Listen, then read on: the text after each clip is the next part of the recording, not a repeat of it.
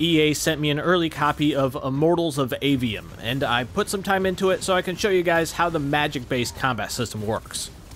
Turns out it's pretty much the first-person Doctor Strange game we never got. If you just blur your eyes a little bit more, see? Before getting into the primary magic types, I want to get into these on the left, which are your 3 control spells. Limpets will fire these green globby things that will slow down anyone they stick to.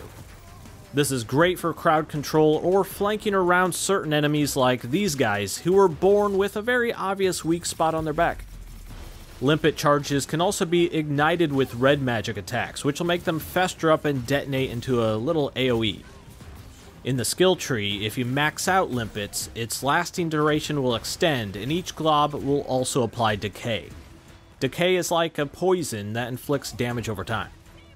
Limpet's effect can also apply to certain objects, slowing them down, usually used on traps, doors, and moving platforms. Puzzle stuff. Then you have Disrupt, which shoots out a red beam inflicting a small knockback. This is primarily used to neutralize magic casters though. When you see an enemy health bar outlined in yellow like this here, they're casting a spell, and Disrupt can cancel that charge. One of the effects you can unlock in the skill tree for Disrupt will cause it to apply the Corrosion debuff, increasing subsequent red magic attacks on the target. Then there's Lash, which will pull smaller enemies right into hugging range. This pairs well with close range magic types like red or green, or just a quick Nux. One of the upgrades for Lash creates a damaging knockback when the tether connects. If it's a somewhat larger enemy, instead you'll pull yourself over to it. Combat isn't the only use for Lash, and it's also a useful traversal tool after you gain the Grapple Augment. Hey, I know how it is, and sometimes you might just throw total garbage foods into your face hole to quickly get back to what you're doing. But today's sponsor Factor sends you fully prepared meals that are just as fast if not faster, and are much healthier for you. Factor ships fresh meals directly to your door, so you don't need to leave your home ever, and they're ready to consume after a quick heat up. These meals are never frozen, which means they taste better and are better for you, since they don't have tons of junk blasted in to make them apocalypse proof. Factor has a different rotating selection of meals every week, with over 34 options to pick from each time. There's protein-focused meals, keto-friendly, vegan, veggie, calorie-smart, and even desserts, shakes, and smoothies. Or you can just pick the chef's choice. Head to Factor75.com or click the link below and use code BoomstickGaming50 to get 50% off your first Factor box. Again, easy healthy meals without leaving your house. Go to Factor75.com or use the link below to get 50% off your first box by using code BoomstickGaming50. Thanks to Factor, and now, back to me. Now the strikes in your right hand, or simply put, spell guns.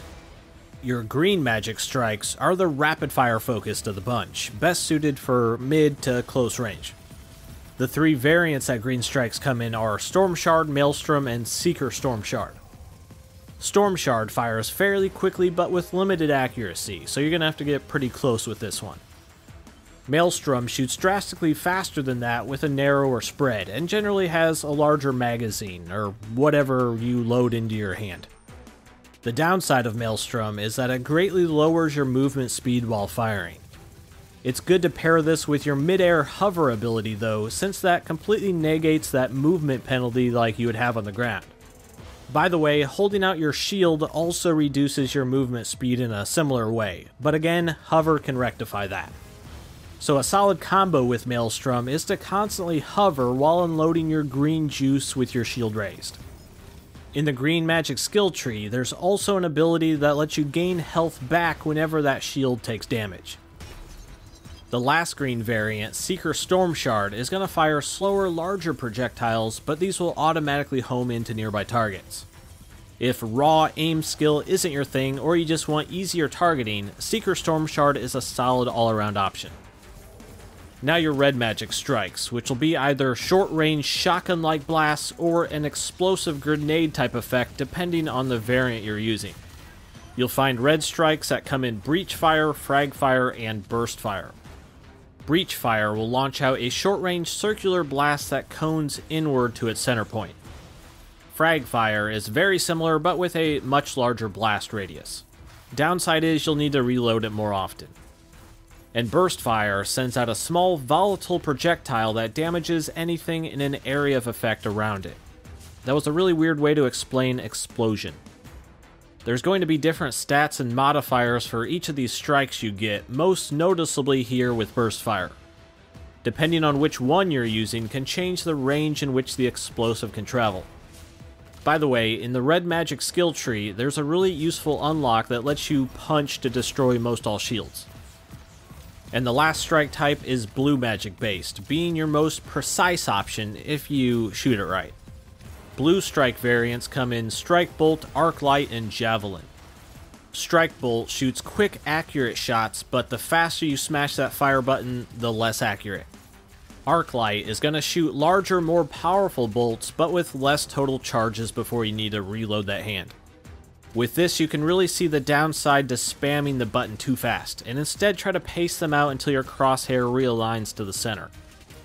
Javelin is going to do these little blasts if you tap the button, but if you hold it, it'll zoom in and charge up its sniper shot. A lot of useful stuff in the blue magic skill tree, but this ability lets you run at full speed with your shield raised. It's pretty good. Over here on the right side of the screen, you're going to see your 6 Fury abilities. These are going to be your most traditional style of spells that function off of a limited mana resource. You'll automatically regain that first bar of mana over time, but consuming a mana crystal is the most reliable way to top that off. And over here on the far right is your Dominion charge, which powers your Immolate spell. This is pretty much your ultimate ability, which is a button you press when you need things to die.